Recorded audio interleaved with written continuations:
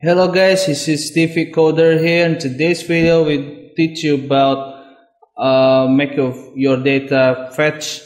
So last video we already know about register page. So today's video will teach you about how to fetch your data and show into your web browser. So let's get started. So we need to open your browser. I'm making this URL. Okay, it's nothing happened to see, but I need to make another control and make another page, so I will not stack on this page because it's only credential purposes. So yeah, need to make another one. First I need to make a very first controller. PHP artisan, make controller, fetch controller, whatever you want this name right here. So I will enter. Control made successfully. So we need to make a folder inside the fields to make it more structurable. Name folder is fetch, and name this file for the blade.php is index.blade.php. So inside of that, so we need to register our routes here. So the routes inside this routes folder, and we need to go to web. So need to route get, and the name is fetch. Is fetch controller at index. Sorry, not this. Okay, this one. Third thing, we need to register this action inside the fetch controller. So you need to do is public function this. I need to call the model name users. It's right here. You need to use app users, and need to call is user is users. Select, and will not select all. Need to selective on the very few fields, not fields. Oh, sorry, is fields.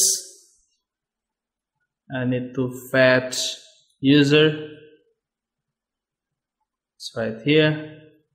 I only fetch username created and updated at is username. I think I'll need to select row for make you easier. Username created at updated at, and I need to get to fetch all this, and I need to store in the field. Return field is where is it? Fetch index. Don't forget to make a new variables to store this user,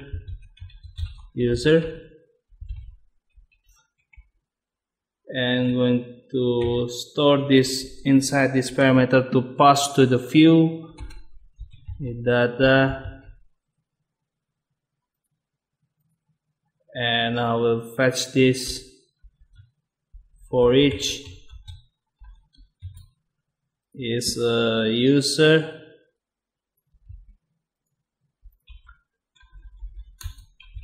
as users, and for each need to call these methods, name, username, and hit the space, users is created at the space, users updated at, and make a new line, double new lines. So we need to see the results. Is localhost fetch. Sorry, I forgot to use the port, and this is the fetching. Since we already have one data, I think we need to add more. I made for registration. You can check the previous video. So need to register is I need to make a random.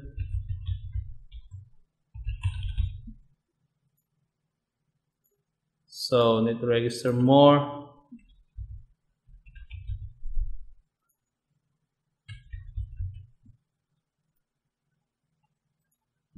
So fetch, and you can see I already registered 3 users right here.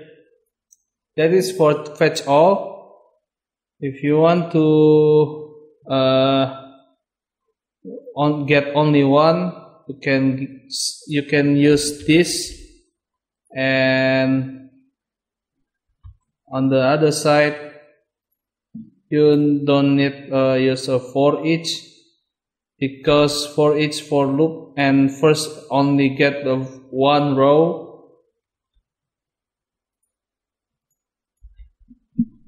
Thing to change this is got only one. How about I want to sort them out? Is order by username descending. Let's see, we got last first character. How about I want to sort by created at? You can change this to created at.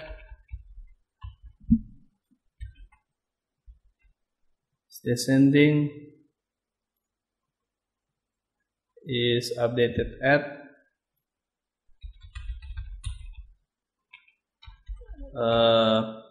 Ascending got test. How about I want to get data by filtering the username. So you can use where or where row. I recommend use where row because you can bind the parameters. It's very cool for your security. Is where row username equals question sign. And if you want to make more parameters, you can use and created at what, but I want to use only one. Is username, I want to do I want to check the username is Yanka. Let's see the results is shown right here. If you want it like make a new parameters, add like this. You must add the binding values. This is the array values of parameter, and thing you need to add this kind of guy right here. Need to copy and paste.